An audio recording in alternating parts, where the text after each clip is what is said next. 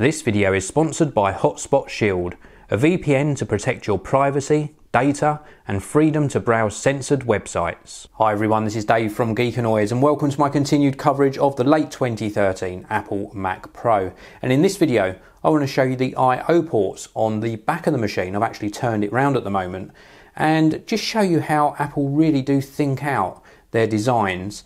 And later on in this video I'm going to show you the little party trick that they built into the Mac Pro as well. So first of all, let's have a little closer look at these ports on the back. Now just down here we've got the input for the power supply, so it is actually powered on at the moment. We've got the power on off button just here. Next to this we've got an HDMI output. Then we've got 2 gigabit Ethernet sockets. And then we've got not 1, not 2, not 3, 4 or 5, but 6 Thunderbolt 2 sockets as well. And these can be used for things like storage, displays, etc. I use mine with a Thunderbolt display, and the speed of these new Thunderbolt 2 ports is absolutely phenomenal.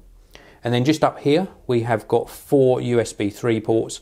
I've got a little receiver plugged in here for my keyboard, and then we've got an output here for speakers and also an output for headphones. And then just to the right here we've got a little lock switch, and it's actually locked at the moment, but we can flick that switch round to the open position and then we can lift off the casing. I showed you that in my unboxing of the late 2013 Mac Pro. If you haven't seen that, then please do check out the link in the video description. And now I want to show you the little party trick that Apple actually gave us with this new machine. And that is that if you actually rotate the machine, so let's imagine it was facing the opposite way and I'm turning it around to look at the back, you can see that the sensor inside actually lights up all of the inputs and outputs.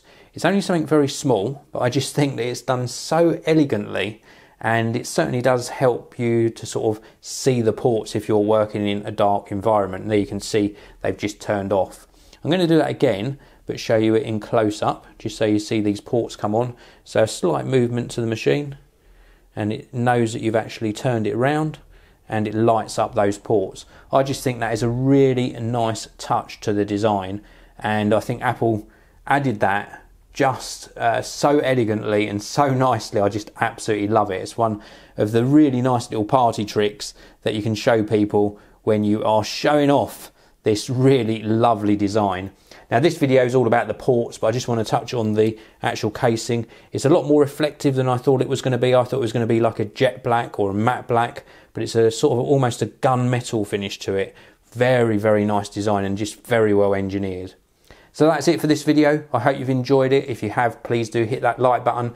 Please subscribe to the channel, and I'll see you all in the next one. Thank you very much for watching. If you want to see another video of mine, please do click the annotation on the top of your screen now. And also you can click the annotation on the bottom of your screen and subscribe to the Geekanoids channel. Thanks for watching. I'll see you all again next time.